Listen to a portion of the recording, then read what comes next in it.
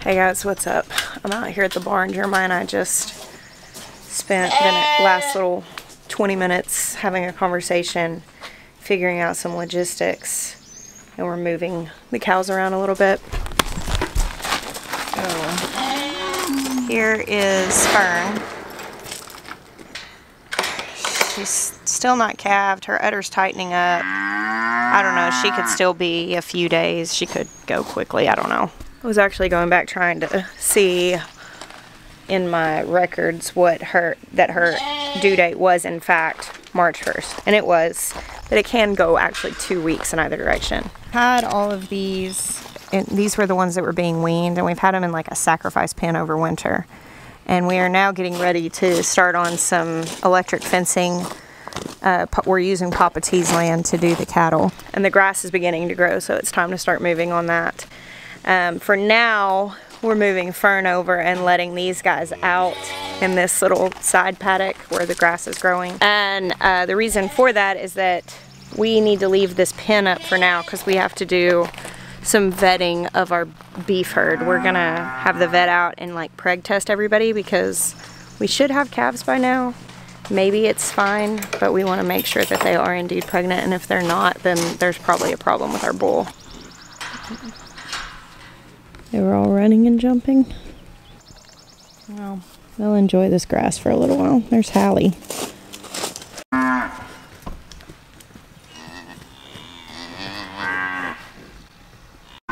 So one of the things that we're dealing with now is we still have Bo, the bull, who is the sire of these heifers. Not Hallie, but of the heifers. So he can't have access to them. So we're having to set up some different pastures and stuff. Eventually we will replace him with a different bull, but and obviously if he has an issue and for some reason the cows out there aren't bred, he'll be getting replaced a lot sooner. I don't think so though, because I'm pretty sure Helen did take. I mean, you feel like Helen's pretty obviously bred, isn't she? She hasn't come back into heat and she's starting to really show. So I don't think there's anything wrong with Helen. Yeah, I don't know why they but if they are pregnant, they should be due very soon. We have these two are steers, and they are in here with the heifers right now because obviously they're not going to get them pregnant, but they're going to be going back out with the main herd soon.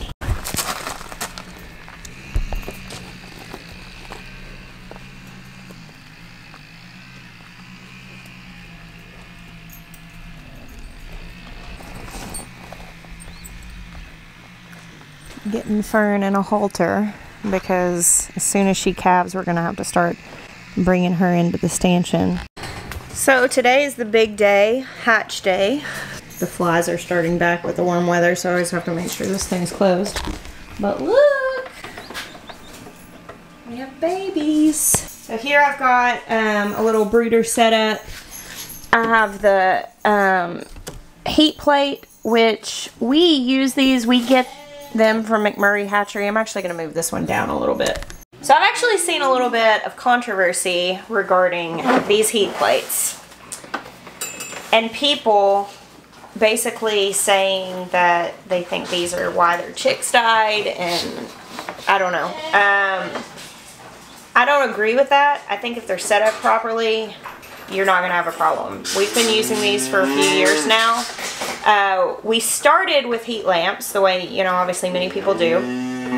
And then we got heat plates, but sometimes we would use a heat lamp. And once we had a heat lamp in our basement with some quail, and it fell and caught on fire. Thankfully, it was like this crazy situation where Asher had gotten up late or something like that and basically smelled it. And they caught it, and our house didn't burn down. All the quail died. But Jeremiah was able to put the fire out and obviously save our house. It was in the basement. Nobody was like sleeping down there. It could have very easily burnt our house down. Since then, we do not use heat lamps, except for in the rare situation of setting them up outdoors where basically they're extremely secure. And even then, I don't like to do it. That's been very rare. So what I do with the heat plates is I actually set them up on an angle. So if you can see this, this is going to sit like this. And basically the chicks are able to go underneath it. It's sitting on the ground like this, and they're able to go further back and get closer to it and press up against it. Or if they just want a little bit of warmth, they can stay towards the opening. And that has worked for us. And we've brooded a lot of chicks this way. So I've just got this tote, or this tub. They'll be able to jump out of this within a week, but I can put some sort of like wire on top. Probably something with like chicken wire, or maybe a piece of fencing or something that's small enough that they can't jump through. This is pine shavings. And I've got little waters and feeders. I'm not going to put these in right now because they don't need it right now. Chicks don't need to eat or drink for at least the 24 hours after being born. I usually put those in the next day just because they're going to be bumbling around and finding their feet. I don't want them to like fall in the water or anything and then be wet and cold. So I just put them in here. They're going to get under the warmth. They have everything they need because they actually absorb the yolk before they hatch. And that's how chips. That's what Benjamin called them, which today Benjamin turns 8. If you've never seen the baby chips clip, well, I'll just show you here now because I'm a mom and, you know. What do you have? Baby chips. Baby chips? Yeah. Is it so cute? So cute. The pig. It's so cute. It's so cute. Are you being super gentle? The pig. Can you even? He's 8 today, and he's sharing his birthday with these baby chips. What was I saying? But that's how baby chicks are able to be shipped, because they do hatch with everything they need for the first 48 hours of life. So in here, here's the conundrum, and this is, I've always had an issue with this. Right now, these little guys are bumbling around as they do, and they're knocking the other eggs around, and these other eggs, there are chicks in them trying to hatch. And that can actually cause them to have a struggle. Now the problem is when I open this, I'm going to let all the humidity out. So I'm going to move really fast. I'm going to set the camera down and move really fast. Guys, in here,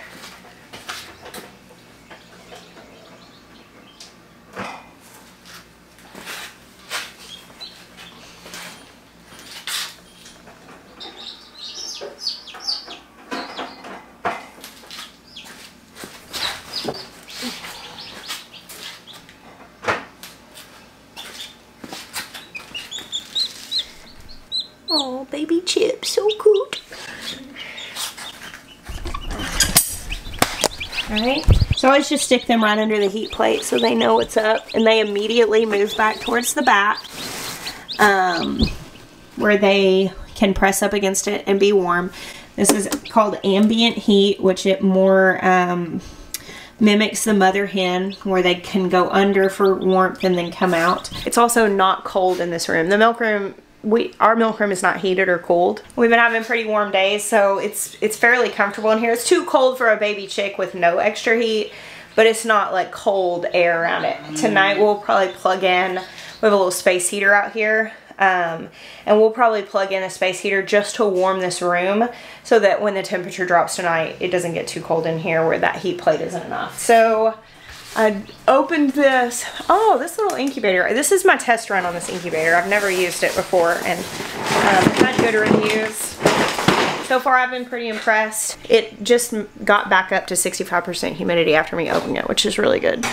It probably helps that it is very humid here. So I see a couple other eggs that have zipped. That's what this is called when they've pecked out kind of a line. And they might have gotten turned over. So I'm gonna again open this really quickly and turn these guys upright so that if there are any that are on their way out like this, they, you know, they probably got turned over by those chicks that were walking around. And then I'm gonna put a little more water in it, close it back down, and leave it. Okay, so just really quick, I'm only going to be able to show you so much because I can't really hold this open and hold the camera on the angle, and I don't want to move it and disturb them. You see that little crack right there on the top of the egg? That's called a pip. And a pip is what they do first, which I don't know if you guys can see the movement in these eggs, but like occasionally they'll shake a little bit. And I just counted 7 that I saw had pipped. One is zipped, so it's almost out, that little baby right there. And I'm going to put a little more water in here so we can get the humidity up, because that helps them to not dry out when they're getting out of the egg. We want that. Alright. So when you candle a normal egg, these are these Moran's eggs. Here's one that one of those babies came out of. These are really dark and they're very difficult to see through. So it's not quite normal. If I were hatching a lighter egged breed, I would candle them like 3 days before they were due, and I would be able to see internally. First, their beak breaks through into the air cell in the egg, and you can actually candle them a few days before and kind of know if they're gonna hatch. I couldn't because those were so dark, and they get darker as the incubation goes on because the membrane inside starts to develop and it makes them harder to see through. But that pip, I really haven't known for sure how many of these would hatch. I put 22 in, 3 weren't fertile, so I've already tossed those, so I have 19 now, and we'll see. But I'm hearing lots of little peeps come out of this. Well, they're quiet now. Look at this. Hold on.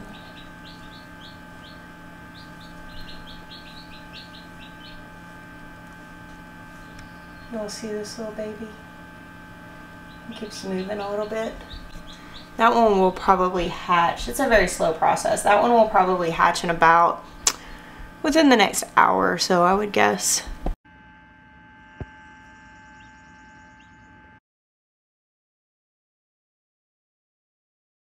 Now the internal pip, which is where they break into the air cell, happens usually like 2 days before they hatch. And then the pip happens, which is that first little crack. They crack the outside. And then usually they're out of the egg within like 24 hours of that pip. A zip, which is where that one is, when they've zipped the egg, is when they break kind of a line. And then they rest for a while. And then at some point after it's zipped all the way around, they'll break the line all the way around the shell from inside, one little bit at a time.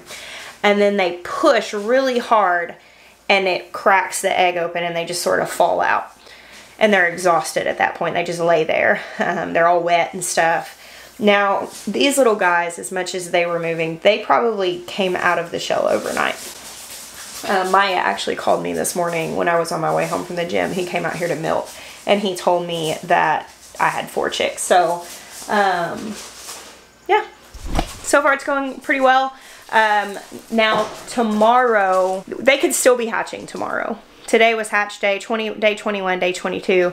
By day 23, if there's no pip or no action, you can pretty much count that egg as a dud. Sometimes I'll give it 1 extra day just because I have had like quite late hatchers before, but usually by day 23, you know that they're not coming out. So, but yeah, that's pretty good. I had very low expectations. This is my first time using this incubator.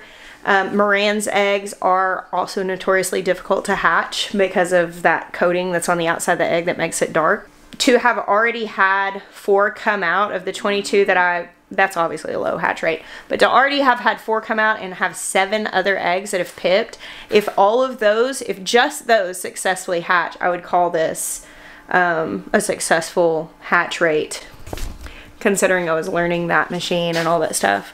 I have a big incubator, which it's at our friend Wes's house. And actually, he's got like a good brooder set up, and that's where our spring chicks that we got from McMurray are. We just got them a few days ago that are some, they're like some hybrid egg layers because Maya's wanting to do a big mobile coop to sell eggs at our store when it opens. But, with that incubator, so much of it is automated that I can pretty consistently get like an 80% hatch rate, which is a pretty good hatch rate considering, you know, like some of the eggs you said are not going to be fertile and different things like that. But if I were to get like a 60% hatch rate on this little incubator, I would think that was really good. Hey guys, it's afternoon now. I'm gonna run out here and check on the chicks. It's been a few hours since I was out there last. The cattle seem to have settled into their arrangement. Delmer and Hallie are laying down there next to each other. Anytime you have a flock or a herd of anything, when you put them together, there's going to be a little bit of establishing of the pecking order, and so they all ran around with each other for a little while, but now they've settled into grazing, which is good. Alright, let's see. Alright, well there's the little guy I told you guys would be out soon. Michaela actually sent me those pictures I put on earlier. She came out here to get some milk. She sent me the first video saying, should I do anything? And I said, nope. And I guess before she walked out, he had popped out of the egg. So I'm going to leave him in there to dry off. I want to make sure that he gets dry. I don't see any major progress on any of the other eggs. I mean, I see all the pips. A few wiggles here and there, but I think I'm just going to leave it alone. And we should have several more chicks out probably before we go to bed tonight. And if not, they'll all be running around there in the morning. Look around here. Yep, little happy fluffy babies hanging out down the back, by the back. Come on, camera, you can focus. All right, you see the tip of his little beak? I don't know if you can see it. Let me back it up. He's got a little sharp point right here. And that is called an egg tooth. And that's actually how they get out of the shell. So that little sharp point actually falls off the tip of their beak after the first couple of days of being hatched. But isn't that so fascinating? Like, they have this little part that's just there because they have to break through a shell to get into the world. I just think that's wonderful. One of the cats just popped in here. I'm gonna shut this door because I definitely don't want that. The cats are precisely why the brooder is set up here in the milk room, and why we sent our new McMurray chicks to Wes's for the next probably 2 weeks. Then they should be feathered out enough that we can put them out in the shock or not net. But when you have barn cats, you have to consider that. They do hunt, and I do not want them hunting my baby chicks. So anyway, I hope you guys enjoyed this. I'll update you once, maybe the next vlog, once we have more babies out, and we'll get a final count. Happy birthday, little guys, and happy birthday, sweet Benjamin. It's a birthday-filled week for us. Toby's is in a few days, and then Noah's is a few days after that, so busy mama. Thank you guys for hanging out with me today. God bless you. Until next time.